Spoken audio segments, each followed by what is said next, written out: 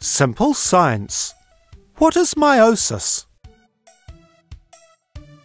Meiosis is a process of cell division in which a cell containing two sets of chromosomes, one set from its mother and the other set from its father, produces 4 gamete cells, each of which contains a single set of chromosomes. Meiosis can be broken down into a sequence of 2 successive nuclear divisions, meiosis I and meiosis II.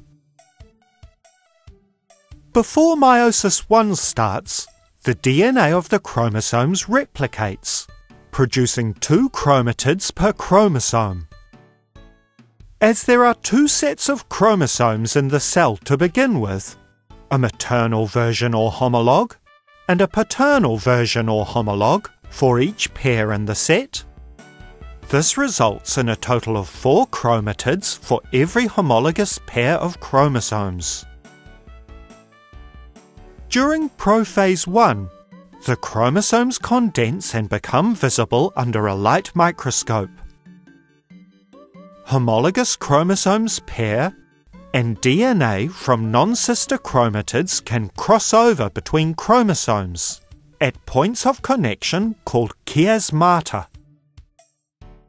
These new combinations in the sequence of DNA produce genetic variation, which can result in beneficial traits in subsequent offspring.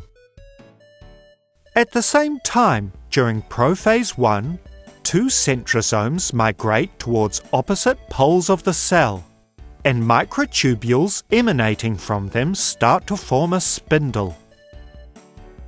As the nuclear envelope disintegrates, microtubules invade the nucleus and attach to kinetochores on the chromosomes. In metaphase I, a tug-of-war between spindle fibers aligns homologous pairs of chromosomes along the metaphase plate.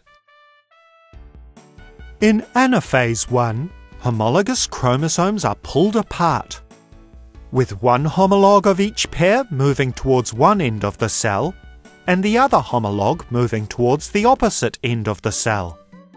As homologous pairs have previously aligned at the metaphase plate independently of each other, the separated sets of chromosomes are made up of a random assortment of maternal and paternal homologues, providing another source of genetic variation.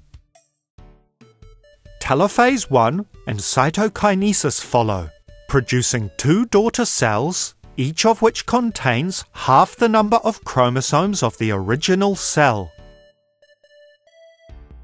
As the original cell had a double or diploid set of chromosomes, the 2 daughter cells at the end of meiosis I each have a single or haploid set of chromosomes.